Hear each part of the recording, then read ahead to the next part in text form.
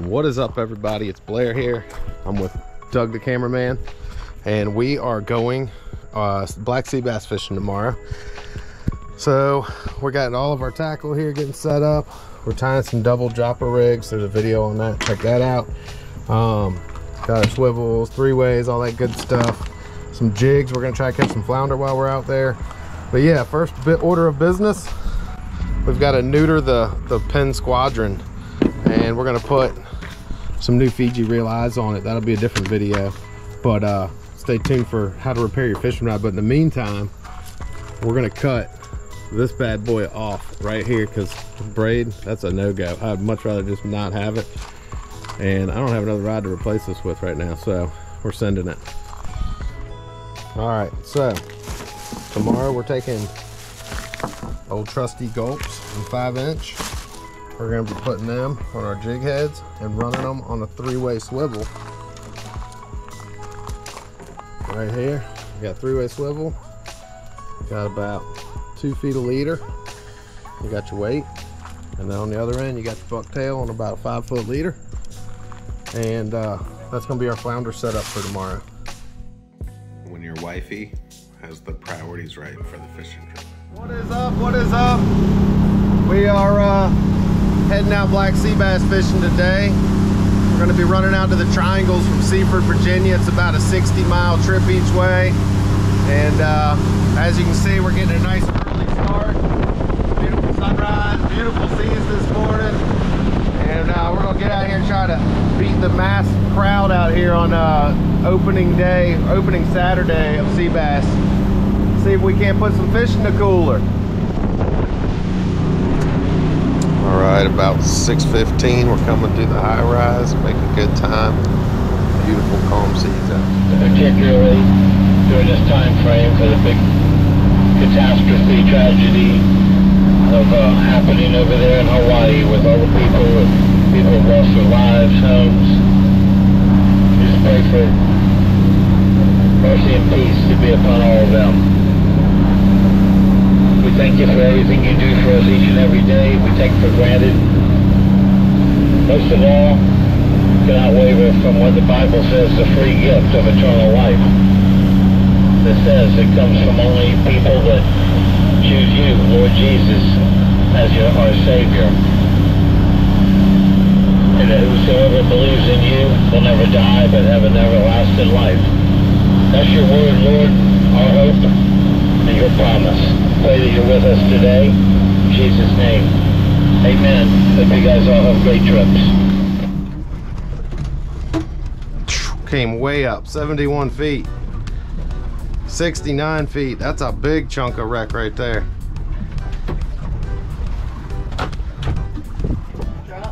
Yeah.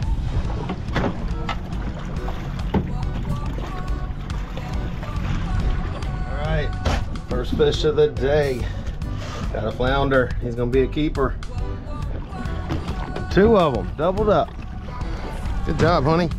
Check them to see if they're 13. They're gonna be close. They're probably 12. These have teeth? Yeah, kinda. They're definitely down there. All we're using to fish for sea bass is just cut squid on these homemade double dropper rigs. Look, this dude saw us catch some fish now. He's like, I'm gonna pull up right where they were. Ashley's hooked up. Get it in, baby. Let's see if she doubled up again. You got the only double so far.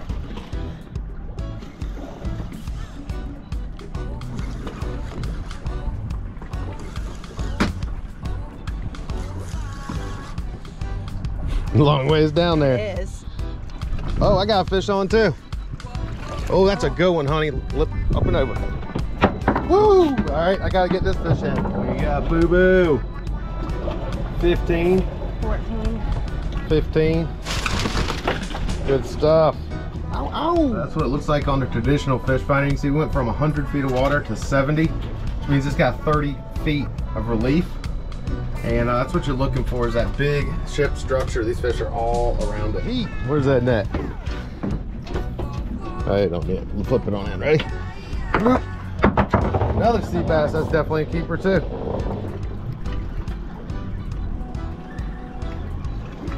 We are on them. 83 feet of water today is where they're hanging out. Feels like a damn good fish.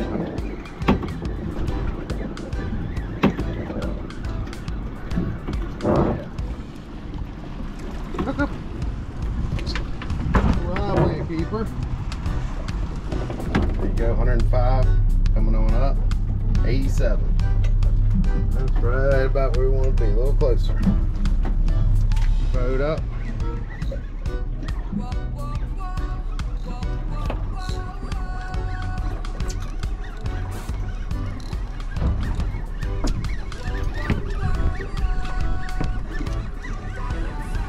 See color. Look how deep down you can see that thing. Yeah, I know, right?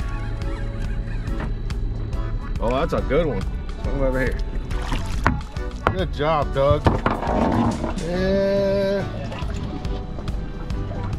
Nah, toss him. Look at that box of fish. Got tons of big old sea bass. Yeah, that's a pig, dude. Oh, might beat your big fish. That's a nice one. Look at the colors in that. Oh, yeah. Take him in the light over there, Doug. That's blind. He's a beauty. Best fat fish of the day right there. Yeah, it's fatter than the fat one I caught. Oh, yeah. That is a nice one. That's how they should all be. Woo! Look at the blue. Oh, he's beautiful. Check this out. Can you catch that in the sunlight? Yeah. Big old knothead. That's how you know it's a fully mature. All right, we are done. It's about 11:30. Got Doug doing a little clean around the boat. Got Ashley in the back. How was that, guys? It's great. Woo! Woo! Woo! Hop up, honey. Let's take a look in final results. Look at all those fish. It looks fun now, but we still gotta clean them, so. Spread them out. Tip of the day, get here early and leave when you can, because there is an absolute parking lot out here now. They've been showing up steady. Beautiful day out here. Cruising on back into the bay. About 25 miles offshore. And it is a lake out here today. You can skip a rock across this bad boy.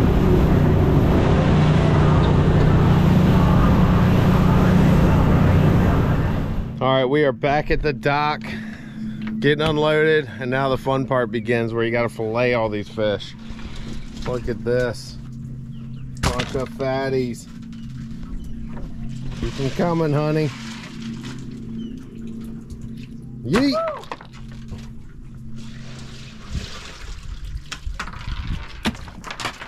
Keep them on the dock. Keep them on the dock. Oh, my hands are so cold. How many fish are left? 2. 1, 2, 3, 4, 5, 6, 7, 8, 9, 10, 11, 12, 13, 14, 15. 2 more. That makes 17 fish. 17 sea bass and 1 flounder. Great day of fishing. All right, well, that's a wrap on that video. Some quick tips before I close this out, just to kind of give you guys some intel. Make sure you take a lot of weights, varying in sizes, and take a lot of them, just in case you get hung up. You are fishing shipwrecks, so if you're not getting hung up, you're not in the right spot. Usually you can get off pretty easy, but take some extra weights. You'd hate to get all the way out there and not have what you need. Take plenty of hooks, take plenty of leader line. Tip number 2, said it in the video already, but make sure to get there early. On really nice glassy days like that, you're gonna have a lot of competition out there, so you really wanna try to get out there early, catch your fish, and try to get out of there before it gets too big of a crowd. Other than that, get out there, have fun, be safe, carry the proper safety equipment with you. When you're that far off, you have no cell phone signal, so I always prefer to carry a Garmin InReach. That allows me to text. If something were to go wrong, I can text anybody in the world. It's a satellite device, so it does not need cell phone signal to work. So just keep those things in mind. Be safe out there. Have a good time. Leave a comment if you guys have been out there and you got stuff that you know works. And thank you, everyone. We're almost at 1,000 subscribers. Pretty excited about that. It's been a long time coming. So I appreciate each and every one of you. Have a great night. Catch you on the next video. Hashtag the outdoor movement.